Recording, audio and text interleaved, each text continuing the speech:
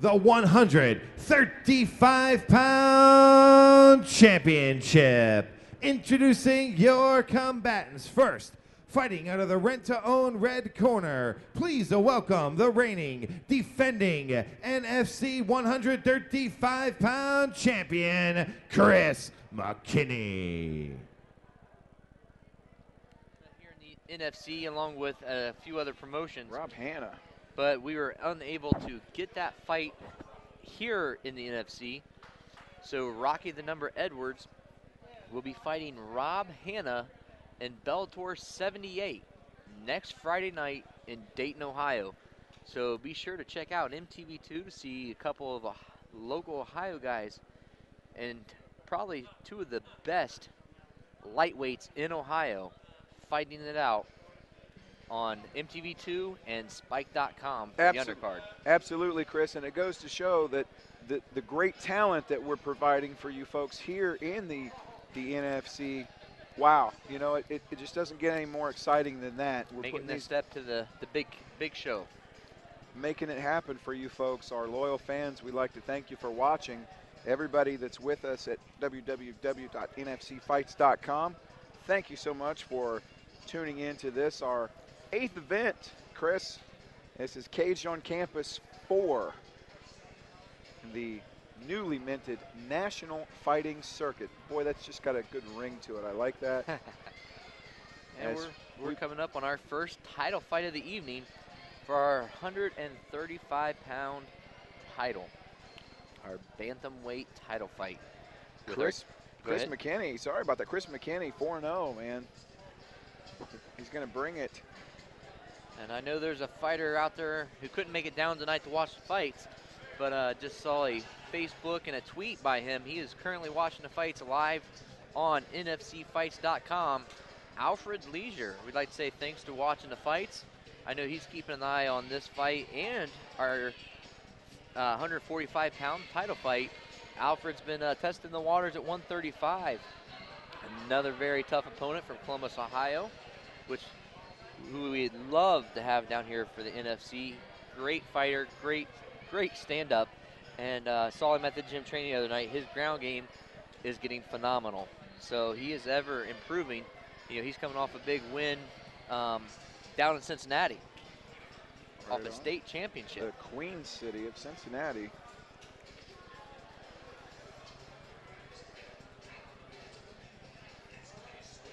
Champ versus challenger here is Chris McKinney, our 135 champ, looks to strap it up against Zach Carpenter, who's 4-2.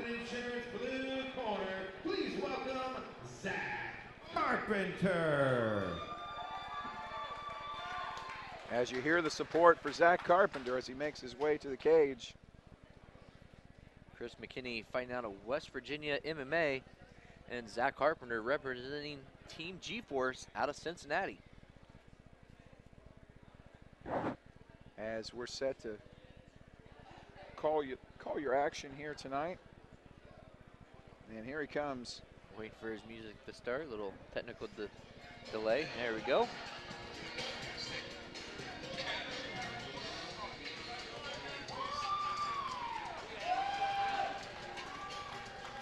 Team G-Force, as they are in the house.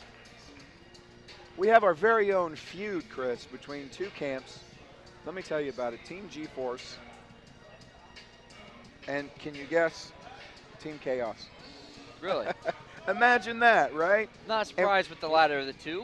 We're going to get to see two of their prime combatants square off again tonight as Kid Chaos, Zach Cook, looks to take on our 145-pound champ as he's actually coming down to try to take Charles Stanford's title with Team G-Force. And you can bet the roof is going to come off of this place when that fight comes down. And that's just going to be here in a little bit, as it's our main event. I've been following Kid Chaos, you know, on the internet, and he's been training hard. You know, he's been putting in 2 and 3 days for this fight, getting down the weight, training hard, 2 a.m., 3 a.m. He's been out there running, you know, flipping the tire, getting ready for this fight.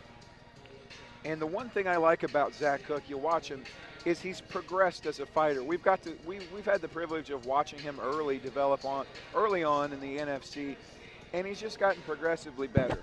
You know, the kid's got a heart that won't quit, and you know, some would say a mouth to match, but but I tell you what, it's part of his persona, you know. Ladies and when he gentlemen, our comes, next chaos bout follows. of the evening is scheduled for 3 3-minute rounds, and on the line, the NFC 135-pound championship. Your referee in charge of the action is Mark McKinney. Introducing your combatants first. Fighting out of the rent-to-own red corner, he is a Brazilian jiu-jitsu artist standing 5 feet 6 inches tall and weighing in at 135 pounds. In 4 MMA bouts, he has a perfect record of 4-0. Representing West Virginia MMA, he hails from Beckley, West Virginia. Please welcome the reigning, defending NFC 135-pound champion, Chris Taz McKinney. His opponent across the cage to my right, the challenger, fighting out of the McFadden Insurance blue corner. He is a freestyle fighter standing 5 feet 9 inches tall and weighing in at 135 pounds. In 6 bouts, he has an MMA record of 4 wins against only 2 defeats. Representing Team G-Force, he hails from the Queen City of Cincinnati, Ohio. Please welcome Zach, the Mama's Boy Carpenter. Referee Mark McKinney with your championship instructions. Okay, listen up, guys. You know the rules. We went over them earlier. I expect you to fight according to those. This is for a championship belt. You guys are going to hook them up? Do so now? Evidently not. Good luck.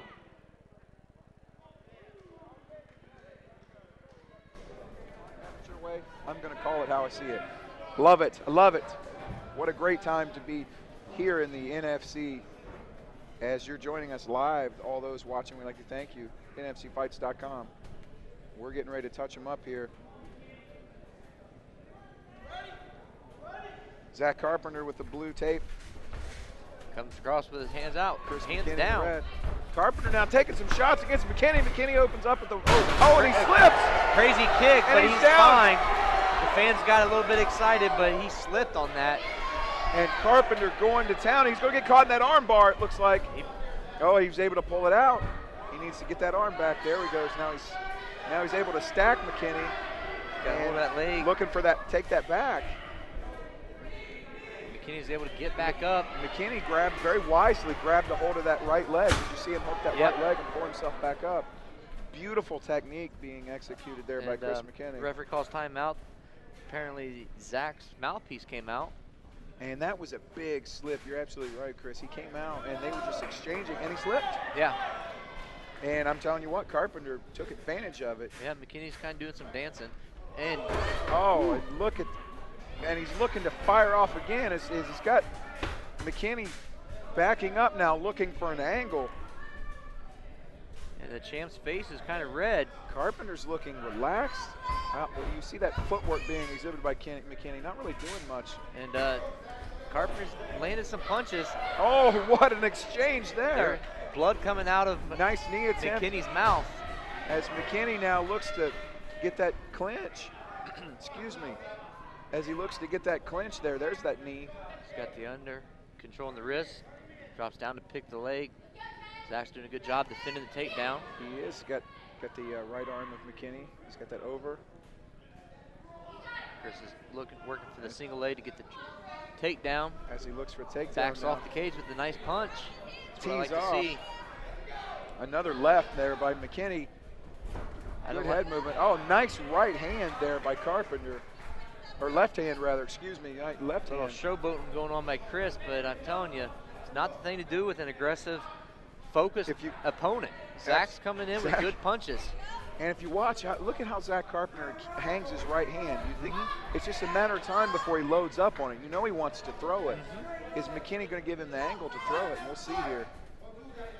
Now he's dropping the left hand. Good head movement by Zach. Just missing the punches. Nice check to that kick. And those are going to hurt if you don't check them. Big left hook from their champ, Chris. I think Zach Carpenter needs to cut some angles as he eats some punches now and drops down holds to that onto a single leg. leg. And he's not going to get much. Champ I would let slams go of this if I was Carpenter because he doesn't have it. He needs to pull out quickly. And it's a Gave up his beautiful back. Good wrestling transition. Yep. Good wrestling transition We're there close by on McKinney. time here. There's a little stoppage for the mouthpiece, so we might. Beautiful switch by McKinney as he looks to take advantage and take the back. There's our 10-second warning. The champ has got both hooks in, landed some. Oh, there it is. He's got that choke in now. He's got him flattened Got out. a few seconds. It could be academic. Oh, saved by the bell. Oh my goodness. Didn't look like he wanted to let go of that choke either. The referee had to forcefully stop it. Oh my goodness.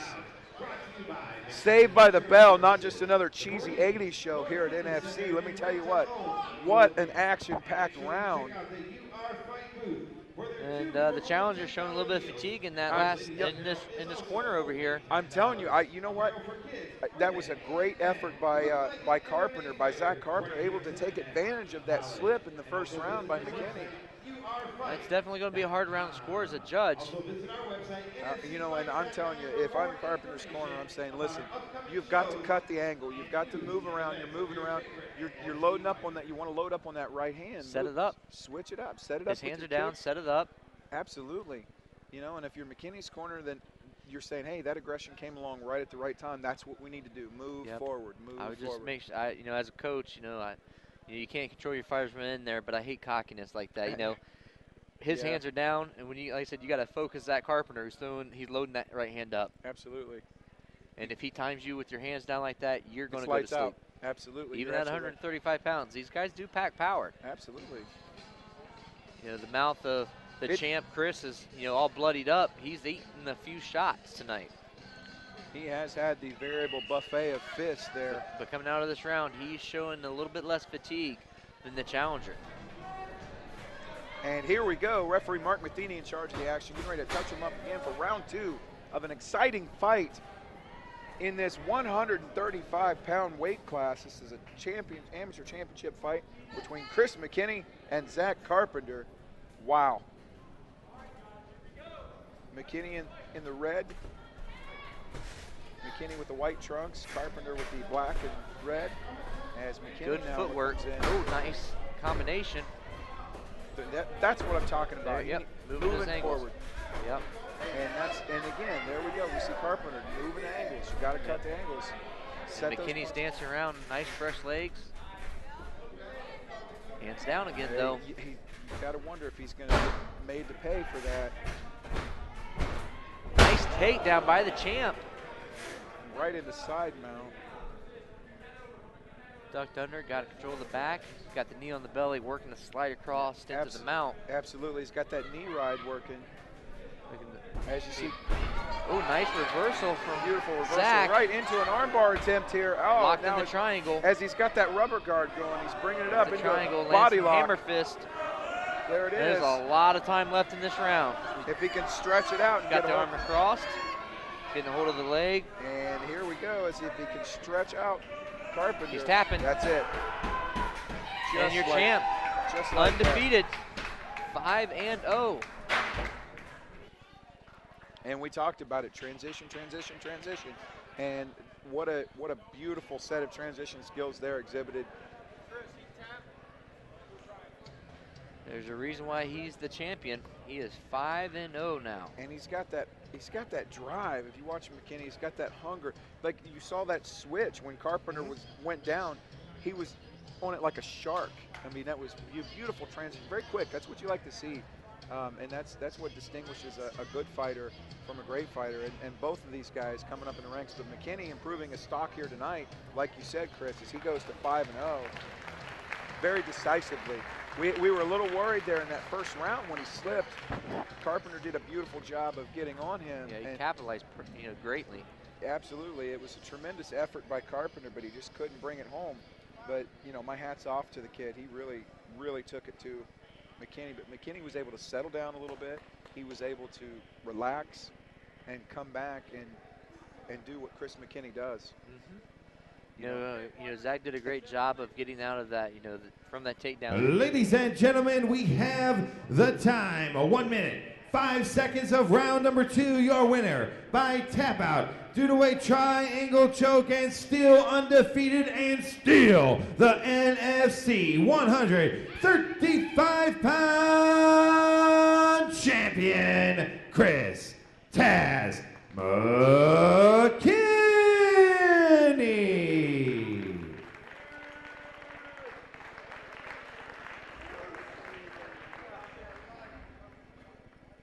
All right, champ, congratulations. Great victory, tough opponent. This guy came to fight. You came to keep your belt, stay undefeated. Came all the way from Beckley, West Virginia to do what you did tonight here at Hockey College. Talk to us about your performance. I don't have anything to say about my performance. I train hard. This is what I do. I come to fight. I come to win. I want to thank Brian Anderson, my best friend and jiu-jitsu instructor, West Virginia MMA, Mary McAuliffe, everybody at Beckley. Thank you. All right, ladies and gentlemen, give another round of applause for your 135-pound champion, Chris Taz McKinney.